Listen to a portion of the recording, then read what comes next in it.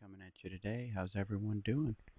Um, I want to kind of dispel the what DHS says that they're using training ammo, all this ammunition. They're using it for training purposes. Well, I'm going to show you that their own stuff says that they're to use full metal jacket rounds for training. I did a Google search on training ammunition, training ammo, and this is what you see. Not many hollow points, is there? Most of it's full metal jacket, lead shot, and some with chalk on the end so it can mark your target, and dummy rounds and stuff like that. Like I say, not much hollow points. Did a little bit of research on the type of hollow points that they've got. I'm not saying that this is all they got, but take a look at this. This is what they are going to use. Okay, pretty scary, huh? I did a search for the most destructive ammunition. It was hollow point, hollow point, hollow point. Hollow points are so destructive they banned them to be used in the theater of war because they're so destructive. Hollow points and explosive tip bullets and stuff like that is very destructive. Now let's go to their own documents here. This is from FedBizOps. Ammunition. The U.S. Coast Guard course requires the contractor to provide the following ammunition per course. Okay, the contractor's got to provide this ammo. They're not using their own.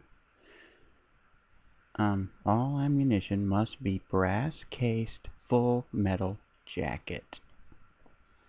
They're not using this ammo that they bought. They're making the contractor get their own. I'm going to take you back here to show you that this is their stuff. It might be Coast Guard, but they fall under the Department of Homeland Security. Just about everything does nowadays.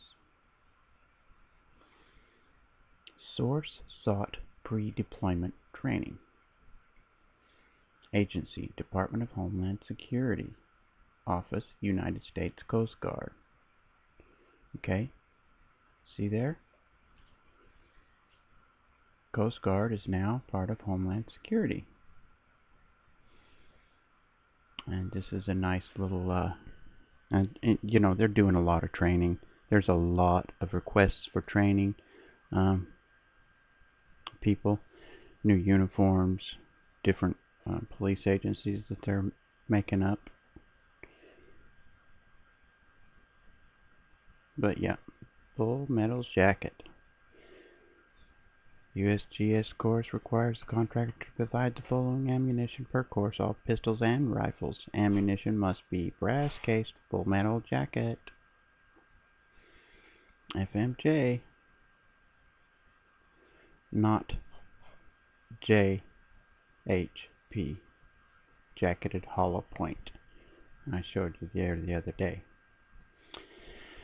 Anyway, I want to dispel this BS story that they got going around.